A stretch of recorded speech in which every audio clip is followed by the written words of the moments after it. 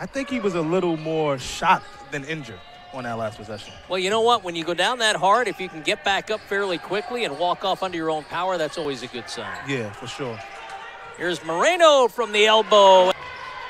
Voop to the ground. Tried to find Emilian. Patrick not expecting it. Reed cleans it up. Yeah, this is a really good group. You just hope that they continue to gel, even though it's the end of the season. This is the right time to get it going. Wilcox muscling it off the glass. And looking for an opening. Wilcox from way downtown splashes that one home. Right there. Up top for Tedrick, gives to Michael. Now Larry, the corner three. Hello, Larry. Try a 2-for-1 situation, but Moreno's pass for Cubbage off the mark. Here comes Minor. Euro step, and he draws the foul. Up and not fouling on that possession. There's Cubbage driving in. It was blocked by Daring, but Emilian able to finish. Too easy. And the Warriors back up 4. Could bet my bottom dollar Tedrick's going to come out after that possession. Break is not going to allow that to happen on defense. Cubbage with the acrobatics. Terriers 0 for 4 from downtown in the second half. Moreno tries to end that drought in the backcourt by Edmead.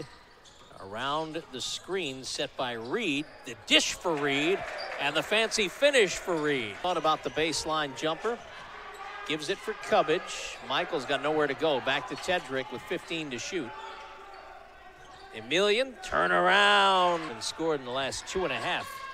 Another backdoor from Minor. Bodies in on Trey. Hofstra, when they were wrapping up their stay in the East Coast Conference. Butch Van Bredikov's final year. They had won, I think, 6.